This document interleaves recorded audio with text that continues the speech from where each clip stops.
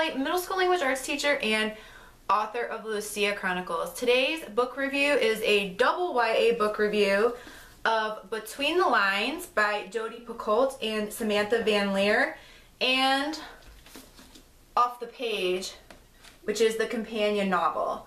Now, this is a mother-daughter team. You've probably heard of Jodi Picoult because she has some amazing women's fiction and some amazing YA fiction as well. But these books are kind of not like her other books.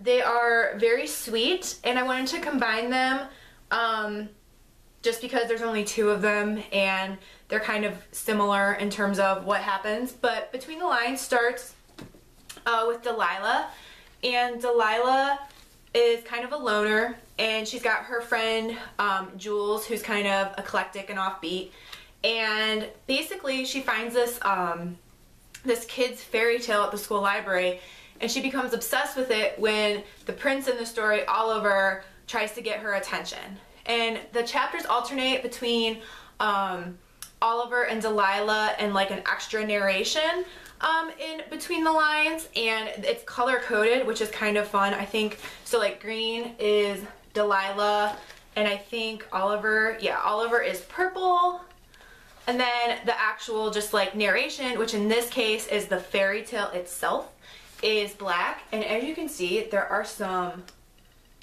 really cool illustrations that go along, and they're from the fairy tale and they go along with the story. But really what ends up happening is Delilah ends up falling in love with Oliver, and they try and get him out of the book, and it takes a lot of trial and error before they figure out, like, is it possible and do they want it to be possible?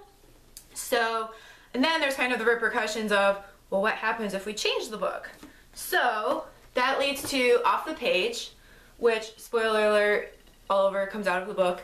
And that's because he switches places with Edgar, which is the son of, or who is the son of the author of the fairy tale.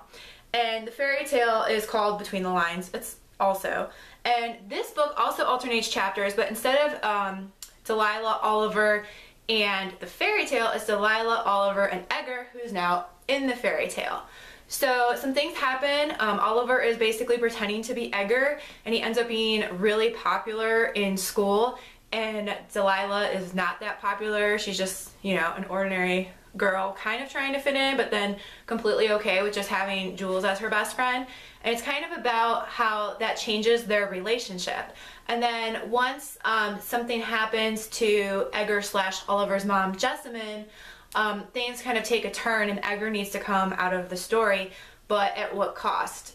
So basically, these two books go together. You can read them by themselves, but if you're gonna read one by itself, I suggest you read Between the Lines.